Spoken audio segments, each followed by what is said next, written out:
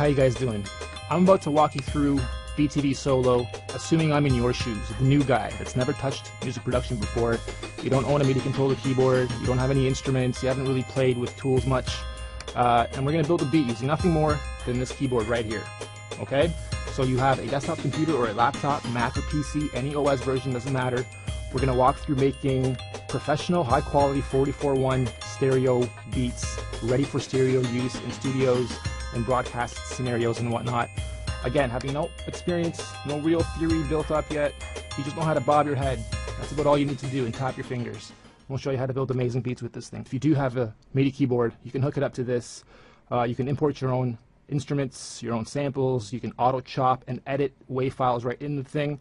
It's really versatile, to put it all into one word. As a workstation, beat maker, melody creator, hit maker, it does a lot of stuff. So let's go and build a beat right now using just the keyboard like you're going to do as soon as you order today.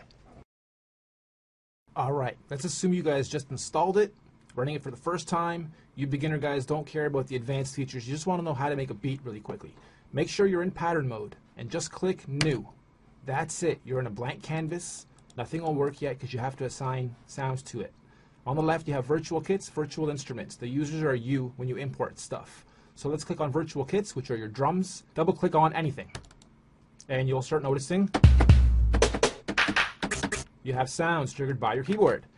Now this is laid out just like a musical keyboard, one octave. So the A is your first C, and then go up one to your W, that's your sharp, and you literally go through your octave just like you would on an actual keyboard. The banks here go up and down 8 times, so you have a full 8 octave keyboard at your fingertips, and if you have a MIDI controller that is 8 octave, you have full control. Because these are drums, not a piano or a violin or something, when you bank up, it's just more drums. Bank up again, more drums, or a sound that's key spanned the rest of the banks up, which is phenomenal. So all these guys here have a ton of sounds within them, equating it to just endless amounts of combinations, right? So let's now just record a beat really quickly. This gives us our metronome. You'll see it flashing when it's on record. You press play or your spacebar on and off, and Control R is your keyboard or your recording on and off.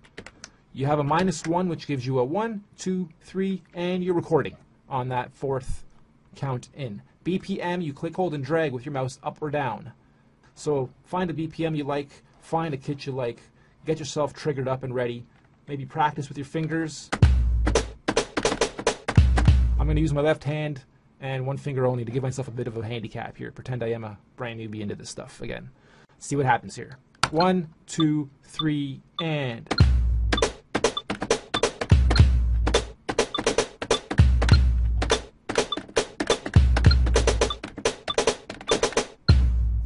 It's at 1/16 quantizing, which means it'll snap it into place at 1/16, and it's 4 bars. So 4, 2, 3, back to the 1, 2, 3, 4, 2.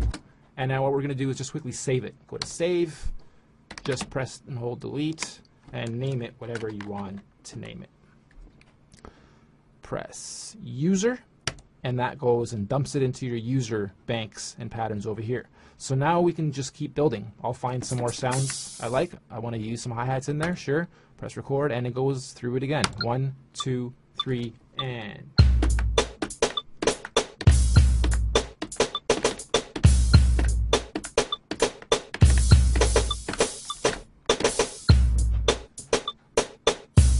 If at any point in time you don't like what you did, just press undo, and it'll undo what you just recorded, and you can relay it again. I'm not going to do none of that because I want this video to be relatively short. So now what I'll do is explain what the roll does really quickly. You like something and you want to roll it up or down, here's what you do. Record, play, it's already on bar 2, I'm going to wait for the 4th bar, and then I'm going to hold that, repeat it, and then pitch bend it. And you see what I mean. So we'll go through it. 3, 2, 3, and... I'm at quantizing 1/16. I can turn it off, it'll be natural, but if it is on and I hold, it'll repeat it for whatever the quantizing's at, up to 64. So you can roll that snare 1/64th, which is sick. And now what we'll do is press play again, and on that 4th, we'll pitch bend it. This is your pitch right here. Very easy. 2, 2, 3, 3, 2, and listen for the roll. That's it. It records that pitch bend, and now you can press play again and it'll play back for you. So just keep laying more sounds or find more instruments and put them on other channels. We'll do one or two more and then I'll wrap this up. You'll notice how my graphics keep changing too, and you can do that by the blang button. You can even design your own skin and import it if you want to get yours all customized and whatnot for you. Sometimes you'll also wake up from your zone and be like, you know what, that sounds horrible. I hate that, but I like my drums, for instance. So all you do is press Control, mute the layers you want to mute. Once they're highlighted, they're muted. Now we're going to go to layer 5 and do something different. I'm going to lower the tempo a little bit, and let's just say, you know, I want to get into a different creative zone. We can easily do that.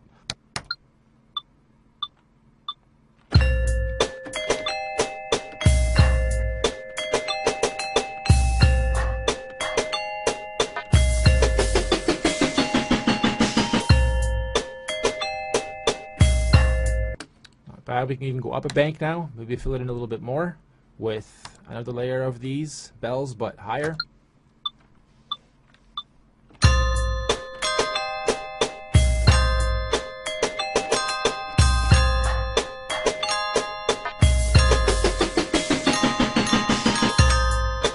Go up one more bank.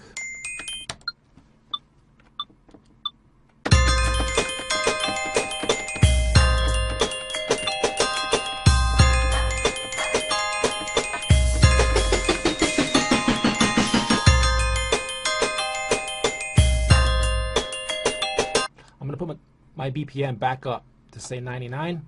I'm going to get one more layer in here. We'll go for a nice bass.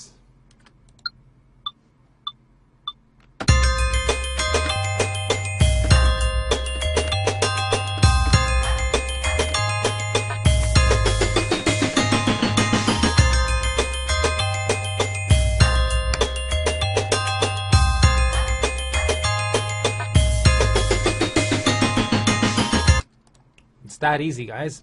Next, we're going to do something like that, over to the beat, and I'm just going to freestyle it. One hand.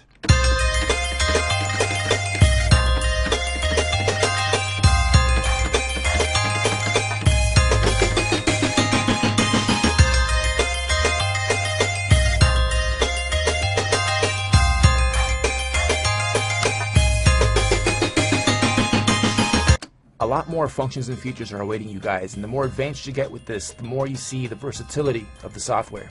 So if you're a beginner, you'll love the speedline production curve that we take you through, and the intermediate to pros, you guys will really appreciate the advanced features and portable versatility as it ties in with your other studio components really easily and adds another like core layer of creativity to your production toolbox. Alright, thanks for watching, and if you're on the fence about grabbing one of these, there's a 60-day refund policy on top of the price drop for the launch, so right now would definitely be the time to grab one of these if you're looking for that best bang for your buck deal.